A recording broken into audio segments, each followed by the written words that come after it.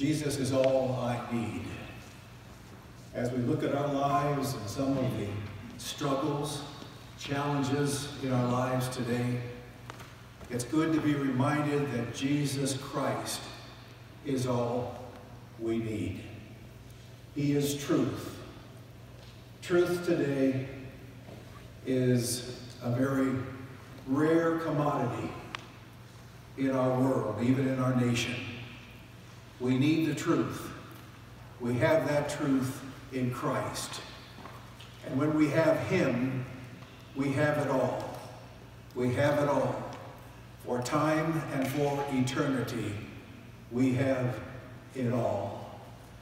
We're going to be looking at this idea of truth as we go to the Word, but we're going to look at it in a little bit different way. We're going to begin with a text that many of us will indicate that it is a familiar text, and we will quite readily think that this is going to be a message on giving and the importance to give. Look with me at the text from Luke chapter 21, verses 1 through 4. Luke chapter 21, verses 1 through 4. And Jesus looked up and saw the rich putting their gifts into the treasury, and he saw a poor widow putting in 2 small copper coins. And he said, "Truly I say to you, this poor widow put in more than all of them, for they all, out of their surplus, put into the offering, but she, out of her poverty, put in all that she had to live on." Now, this text is usually preached as an encouragement to be good givers, but I am going to submit to you that this is not what Jesus intends with this text.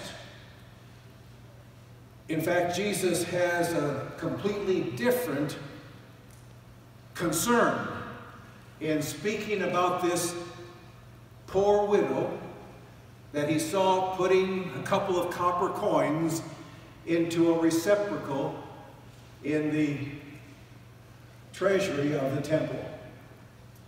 And Jesus, far from emphasizing a stewardship message, is rather somewhat angry about what he sees happening when a poor woman gives all that she has and has nothing left. There are some questions that I think maybe are coming to your mind right now as I'm talking, as I'm introducing the message. And I have questions too. For example, why is this little text here, 4 verses, about this poor woman giving to the temple treasury, why is this text sandwiched between 2 judgment texts?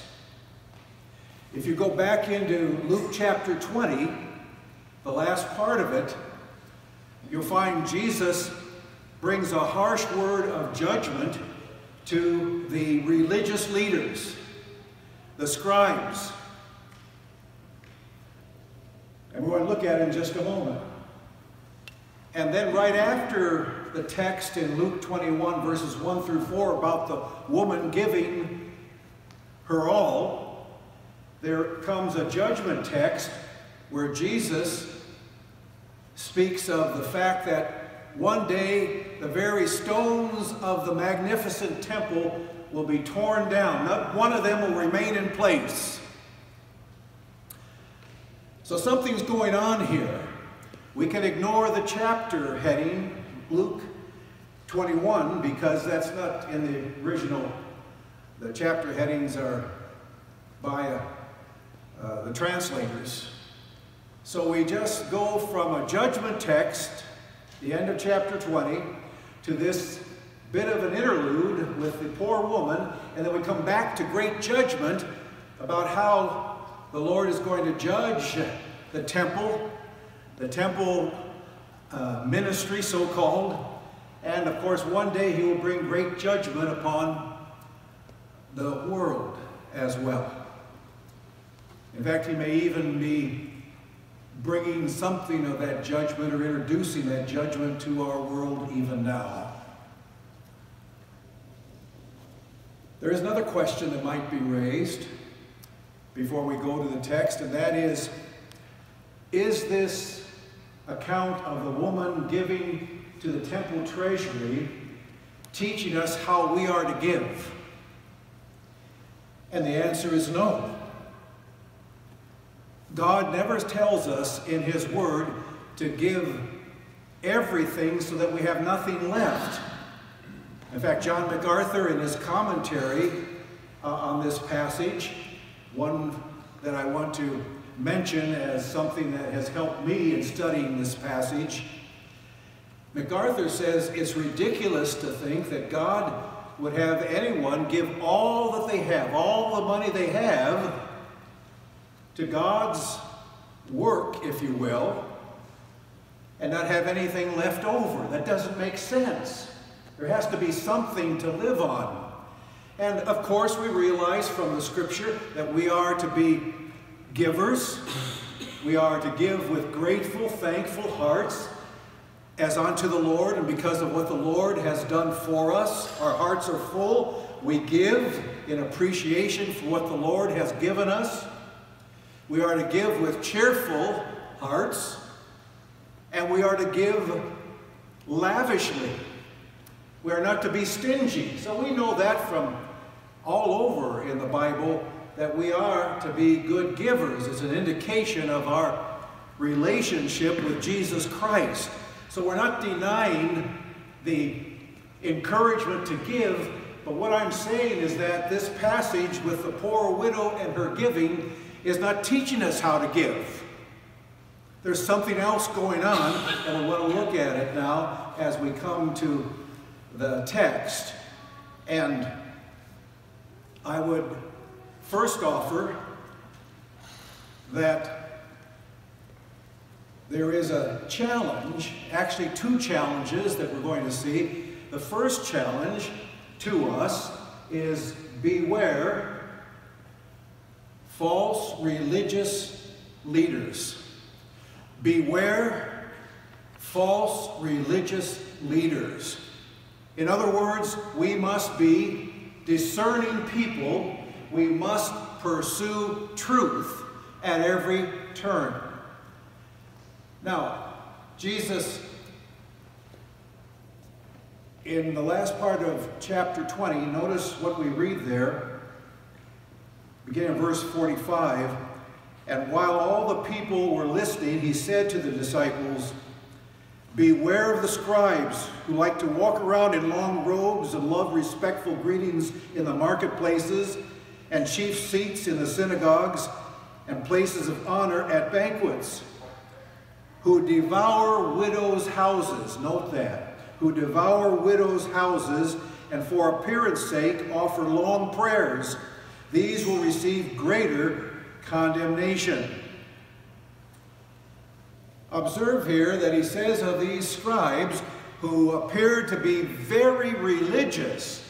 They had their long robes, they offered long prayers, and the common people, seeing these scribes and Pharisees and others parading around in their holiness, shall we say, thought they could be trusted and listened to their teaching and tried to obey all their laws, their man-made laws and traditions that they had handed down.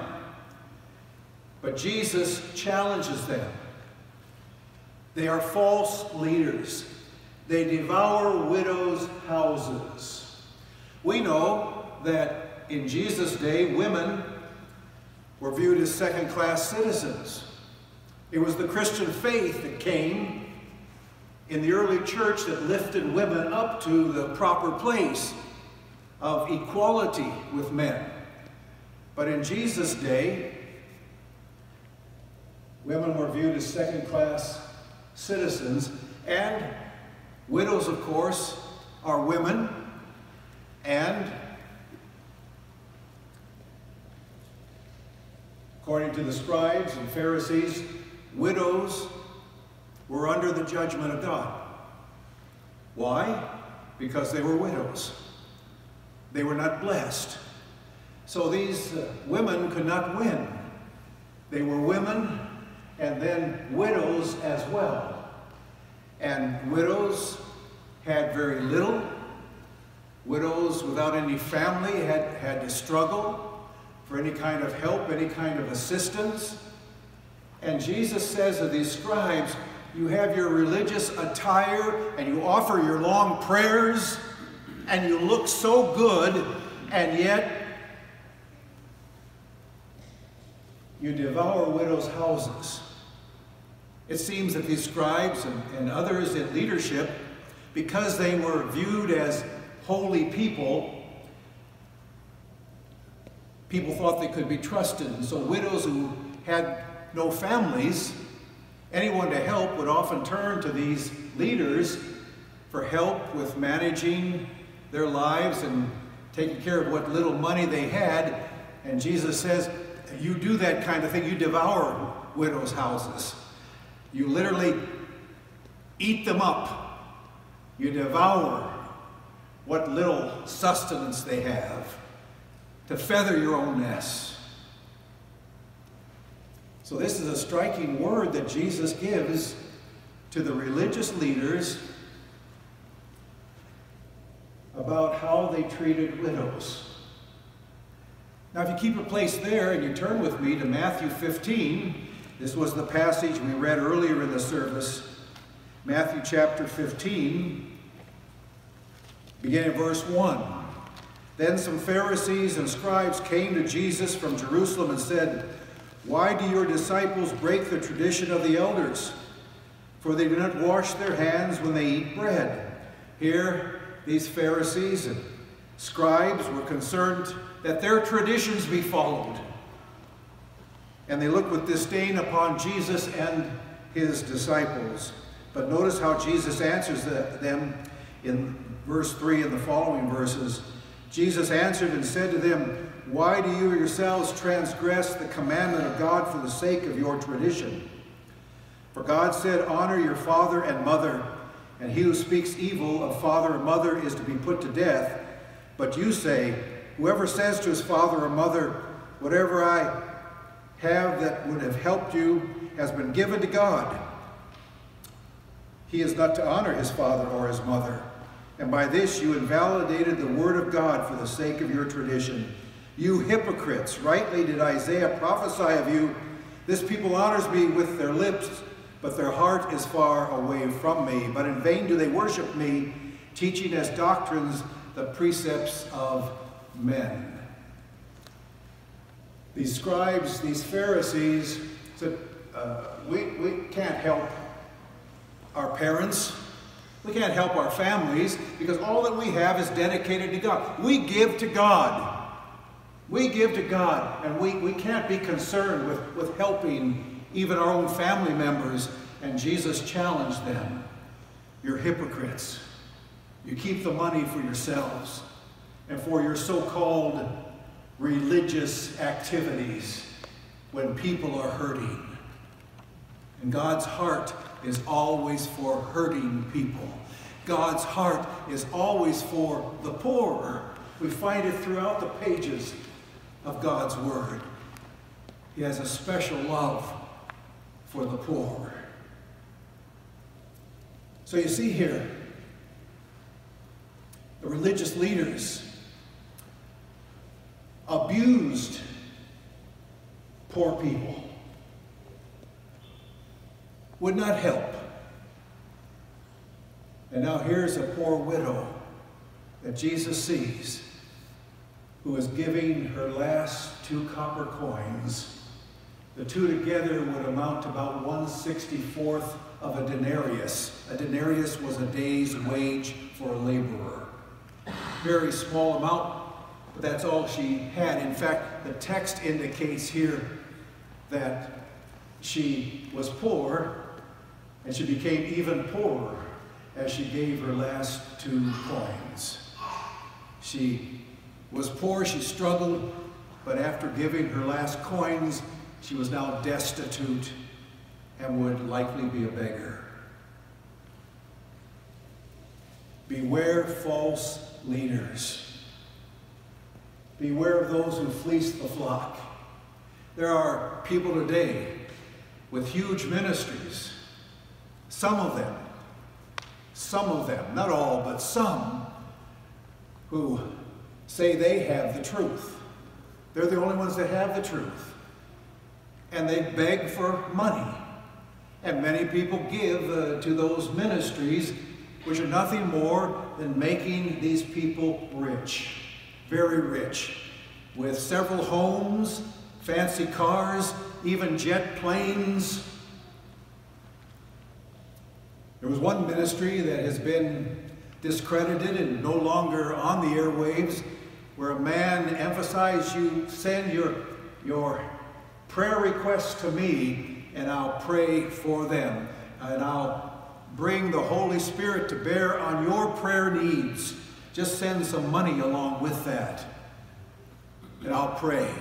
And when he was discredited,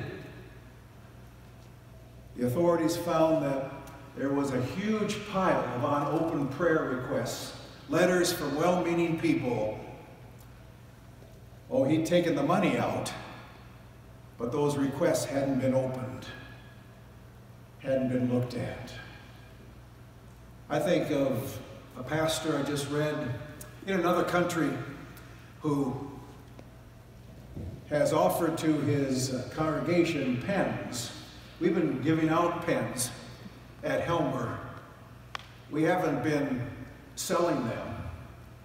And I haven't said to you what this pastor said to his congregation. Pastor said, I have anointed pens, and for a price, you can buy one of these pens. It was a pretty good price. And when you get these pens now, you give them to your students. Students don't have to study. They just use these anointed pens and take the test, and they'll always pass. They'll always pass. Just use the anointed pens. I wish that guy was around when I was in school. We're giving pens out. He was selling pens and feathering his own nest once again. And well-meaning people, not discerning, not in the scriptures, trusted this charlatan. That's what Jesus is talking about here when he challenges the Pharisees, the scribes, in terms of what they were doing in devouring widows' houses. Beware false religious leaders. But also, second challenge here, beware false religious systems. Beware false religious systems. As we go to our main text here, Luke 21, and Jesus looked up and saw the rich putting their gifts into the treasury. And he saw a poor widow putting in 2 small copper coins. And he said, truly I say to you, this poor widow put in more than all of them. For they all out of their surplus put in the offering. But she out of her poverty put all that she had to live on.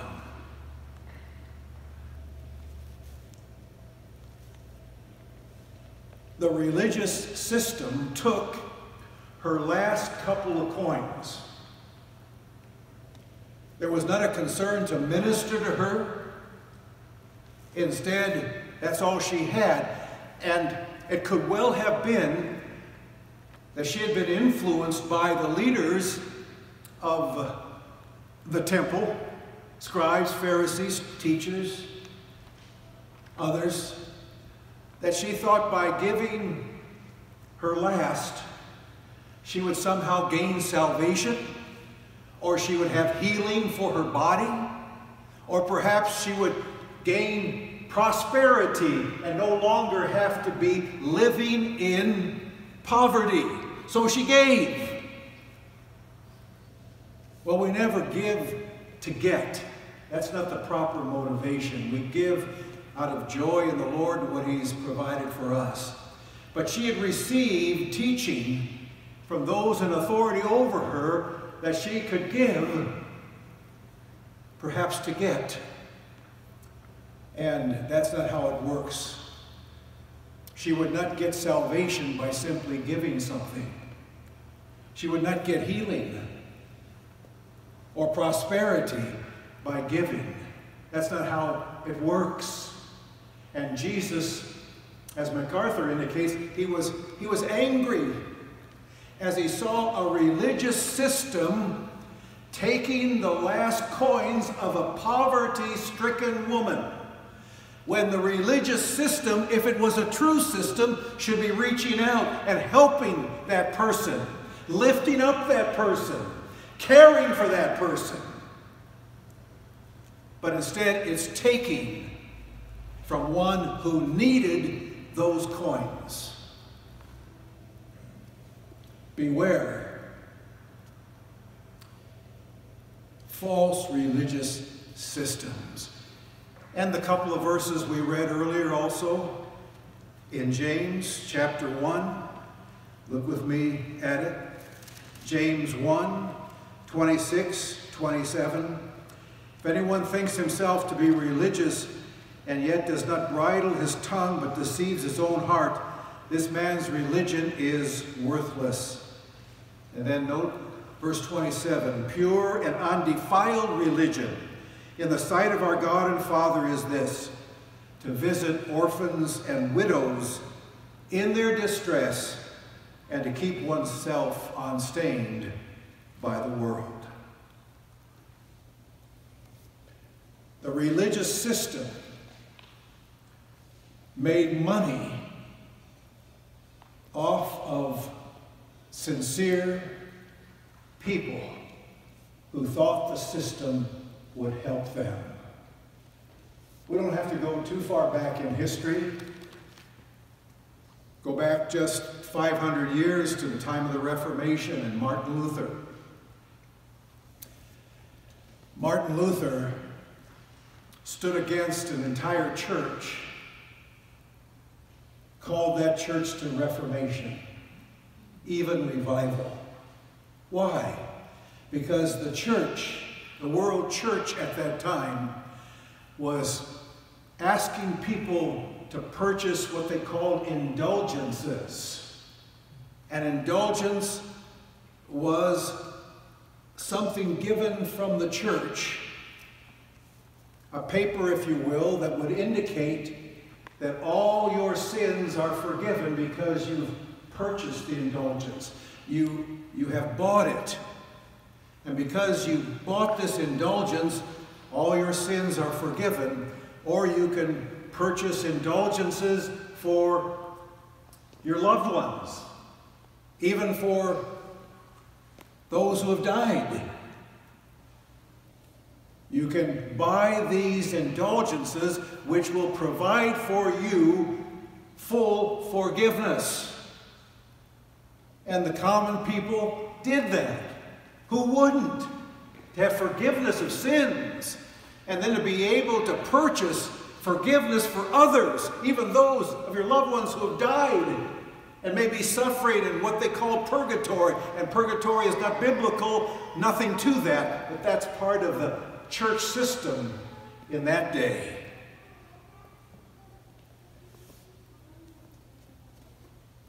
The religious system was false, and Luther spoke out against it, to where he said, I am captive to the Word of God. I'm captive to the Word of God. I will not recant on all I've taught, all I've written. I've written the truth, so help me before the Lord God. And here I stand. I cannot do otherwise. then proclaim the true gospel of the Lord Jesus Christ. That full forgiveness is found in the cross and not in an indulgence. Full forgiveness is found having been paid for in full by the blood of the Lord Jesus Christ. Forgiveness is not for sale. It's been provided freely through the act of supreme divine love, God's love, at Calvary, at the cross. Beware false religious systems that fleece the flock. They don't feed the flock. Jesus judged that. They devour widows' houses. So it's no wonder, right after our text here in Luke 21, starting verse 5, Jesus says to his disciples, as they were talking about the temple, this woman had been giving to the temple treasury.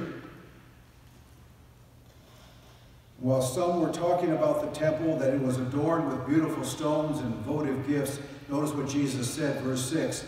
As for these things which you are looking at, the days will come in which there will not be left one stone upon another, which will not be torn down. Here's the judgment. There was judgment upon the scribes, the end of Luke 20, who devour women's houses, widows' houses.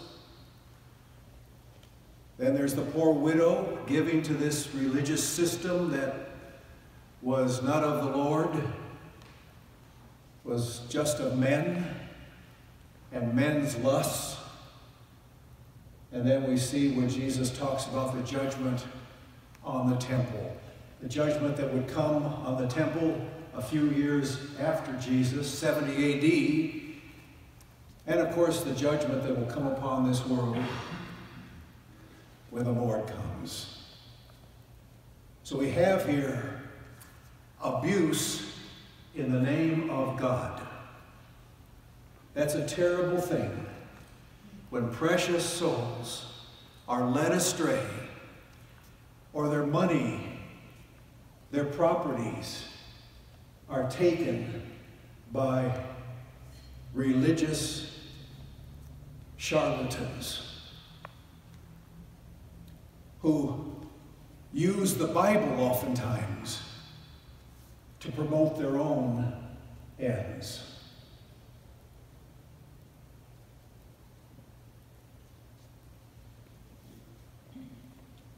You and I must be discerning, loved ones, because we live in a day when there is much false theology, false teaching. Our teaching has to come from the book, the Word of God, and be interpreted by the book,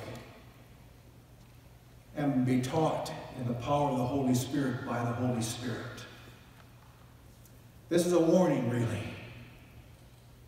A warning that people can be exploited.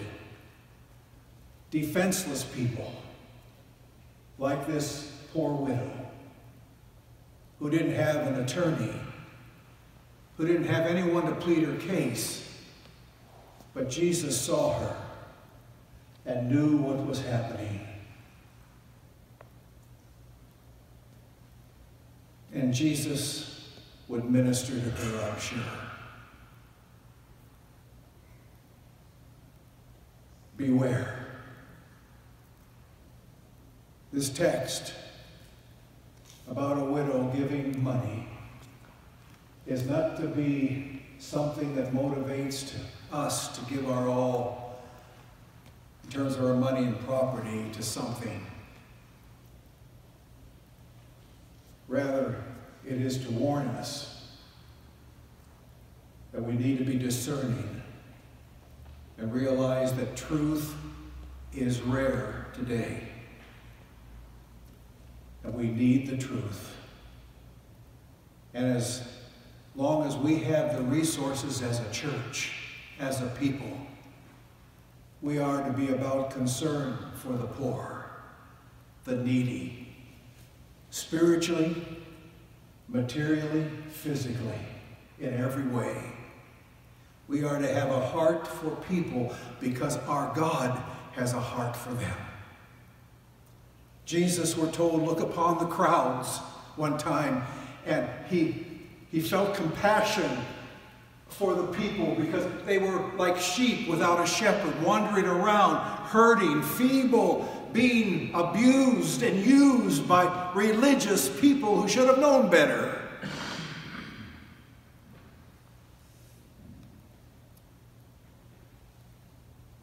This passage of the poor widow should challenge us that we should be concerned for our poor widows and widowers and orphans and people down and out, and for people who need Jesus. And perhaps Jesus they'll see is the Jesus in you and me as we minister to people in his name. Beware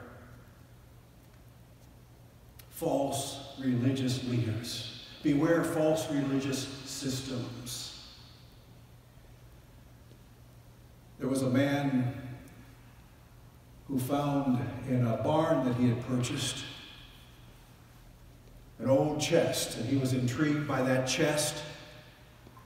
He opened it, and he found in it an old violin in perfect condition. It was wrapped, it was protected. And he pulled out that violin, and he couldn't believe his eyes because it said Stradivarius. Stradivarius. Very rare, very few in the world. They bring millions of dollars, millions of dollars. He was excited. Went to an appraiser, and more than one told him, this is not genuine, it's a fake. Oh, it says Stradivarius, but you can only get a few $100s for this. It's a good violin, but you won't get millions for this. It isn't genuine. He learned a lesson, that fellow. He learned a lesson, and the lesson is this: just because something has a label does not mean it is real.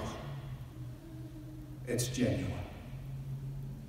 There are many labels today for ministries and so-called Christian endeavors. But be in the Word, pray for discernment, and let us seek to do what we can to minister to people for the glory of God and for their well-being. Amen.